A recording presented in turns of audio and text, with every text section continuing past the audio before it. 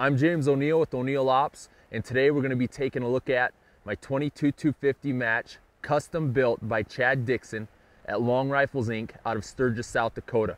We've dubbed this weapon system the Coyote Rifle.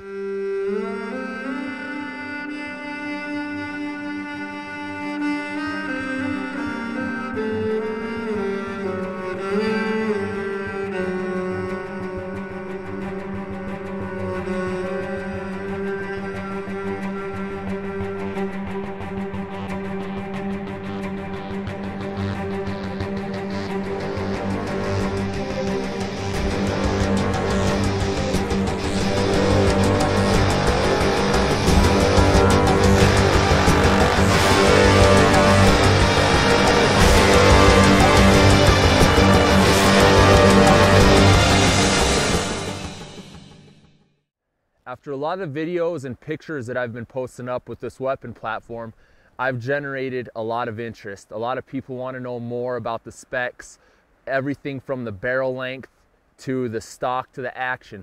So in this video, I'm going to be going into detail on each specific build component and why I decided to build this weapon how I did. First things first, let's take a look at this stock. A lot of you guys will recognize this as the Manners T5A. You know, I've had the opportunity to shoot a lot of thumbhole stocks ranging from the HS Precision thumbhole to the Terry Cross KMW Sentinel. And I actually own a couple of those stocks as well. And they're awesome stocks, don't get me wrong. But the reason I went with this particular stock is because of the ergonomic contour. You know, I wanted something that was gonna fit me perfect for killing dogs, and this stock is the one. And I actually own a few of these T5As. But let's go into detail and I'll explain to you guys why I decided to choose this stock for this weapon. One, we've got the adjustable elevation. We've got the adjustable cheek piece. And as many of you know, when you're running a custom action or you've got a 20 MOA base, you need to have adjustable elevation or an adjustable cheek piece so you can get a proper cheek weld and eye relief with your optic. I cut out the adjustable length of pull specifically because, in my opinion, the shorter, more compact weapons for coyote hunting is a little easier to maneuver. If you've got a longer length of pull and you need to make a running shot or you need to swing on a coyote, it's a lot harder as compared to having a nice snug up tight weapon where you can maneuver it a lot easier. Once again, that's just my opinion and my take on it. Let's go into more detail here. The thumb hole. There's a lot of guys that think this is a sales gimmick, but in my opinion, it's a huge benefit, and I'll explain to you why. You cannot pick and choose what way a coyote's gonna come in. You have to be able to maneuver around that animal. That's just the game of predator hunting. And I found in all the years that I've been doing it, a thumb hole is awesome. It's real comfortable, and it allows me to say we've got a coyote coming in from 2 o'clock here, but I'm aiming over here at 10 o'clock. And I've got to move in real slow increments and get over there and get in a position to kill that coyote. He's looking at me, and every time he looks away, instead of having to get situated, I can just have a regular vertical grip on this thumb hole and move it in small increments, just as smooth as you can, as compared to a regular stock that's more of a horizontal grip. In my opinion, on shorter, heavier platforms, even longer, heavier platforms, it's a lot easier to have a natural grip, such as a vertical grip, to be able to maneuver your weapon, whether you're prone or seated. And that is specifically why I go with a thumb hole stock. The action that I went with on this particular weapon is the Bighorn Arms TL2 short action. AJ Goddard is the owner, and this guy's an awesome guy to deal with. I mean, you can get him on the phone and have a chat with him, and he's just been a stand-up guy for me in working with him.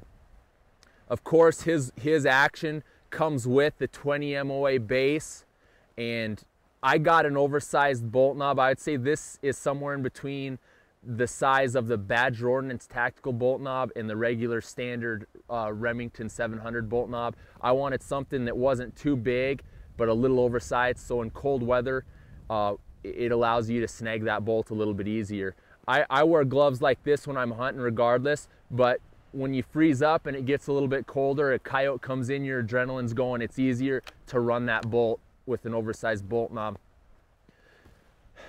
This action is his newer design. It does have the integral recoil lug, which is an awesome option on this new action. And if you look close, this bolt is fluted. I wanted to have a action that had a fluted bolt specifically because of the conditions we hunt in. As you guys can tell, it's really windy right now, and we can't control the weather when we go out and hunt. And by having a fluted bolt, when you're hunting in high moisture conditions or real windy conditions, there's always dirt and debris floating around. And what happens is, on those fluted bolts, a lot of that debris, a lot of that dirt, a lot of that sand will congregate down in those flutes and stay out of the way of the moving parts, so you'll be able to cycle your action and get a lot smoother run on it. Let's take a look at the bottom metal here first. AJ recommends using surgeon bottom metal, so that's what I went with. Of course, we're running the AI mags, 5-round mags, and the reason for a magazine fed, external magazine fed platform is, truthfully, there's very minute amount of times when you actually need to have a lot of extra mags on a bolt action platform when you're hunting predators, but it's always better to be safe than sorry, and that's why I run it. I'll carry a couple extra mags in my stock pack. It's always easier to drop a mag and put in another one as compared to opening up your bolt, fumbling for rounds, and stuffing them in an internal magazine system. I went with the Jewel on this rifle, and I've got it set to 2.75 pounds. That might be a little light for some guys, but like I stated earlier, I always have the fingers cut off my gloves. This probably wouldn't be a real good setup if you are a shooter that uses fingered gloves to pull the trigger. It might be a little bit light, but I went with it because it's real comfortable for me. And if you look at the big picture, if you're trying to run a precision weapon as precise as you can, it only makes sense to go with a custom trigger as compared to a factory trigger that's set at 4 or 5 pounds, and it feels like you're pulling the pin on a grenade to trip the firing pin.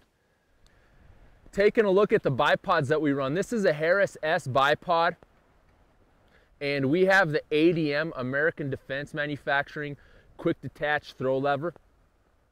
And for us, what we do is we can't always determine whether or not we're going to go prone or seated in a lot of the places where we call, so we'll just carry a couple bipods with the quick detach mount.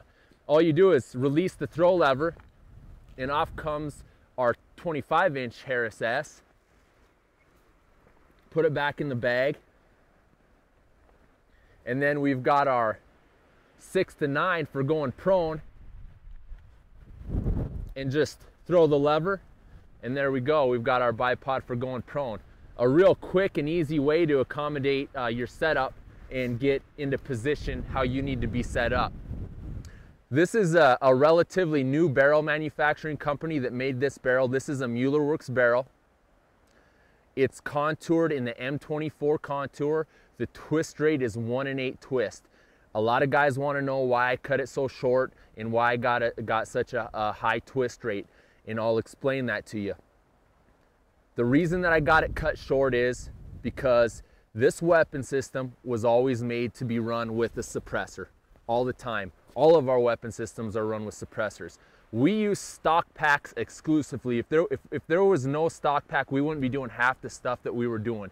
We carry all of our equipment in them, we carry our weapons in them, and in some of the cover that we hunt in, having a short platform like this equipped with the can is huge for some of the places we hunt and need to get into. I got a heavy barrel. I'm a big fan of the shorter, fatter, heavier, more rigid barrels. And let's go into the twist rate now.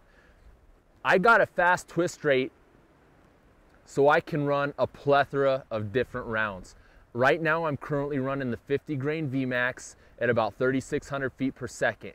But, you know, I've taken this out to 800 yards, and this summer I'm going to take it out to 1,000 with this 8-twist barrel, you know, it'll allow me to run 69 grain Sierra Match Kings and even heavier rounds if I want to. Thus the reason for the fast twist. A lot of guys will think of a Coyote Rifle as a high-speed, high-velocity cartridge, and I don't like to look at it that way. You know, if I can run this weapon a little bit slower and save my barrel life, you know, get an extra 500 rounds out of it, then, you know, I'll definitely go slower with it. Because in all honesty, if you know your weapon and you know the trajectory of your round, you don't need to have a max point blank range, you know, out to 300 yards. On this weapon, I've got the NPR1 reticle, which is an MOA reticle, and I know my trajectory out to 400 yards using the 50 grain VMAX. So at 400 yards, I hold 4 minutes. At 300, I hold 3. At 200, I'm dead nuts, and at 100, I'm dead nuts.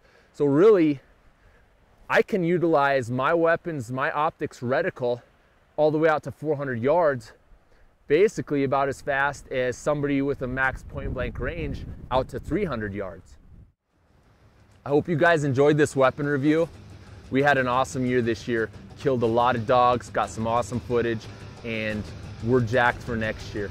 We've got a lot of guys in the industry that are going to be working with us. We've got some new camo companies we're talking to. We've got some new weapon manufacturers that we're going to be working with, and we're definitely going to be showing you guys some more equipment.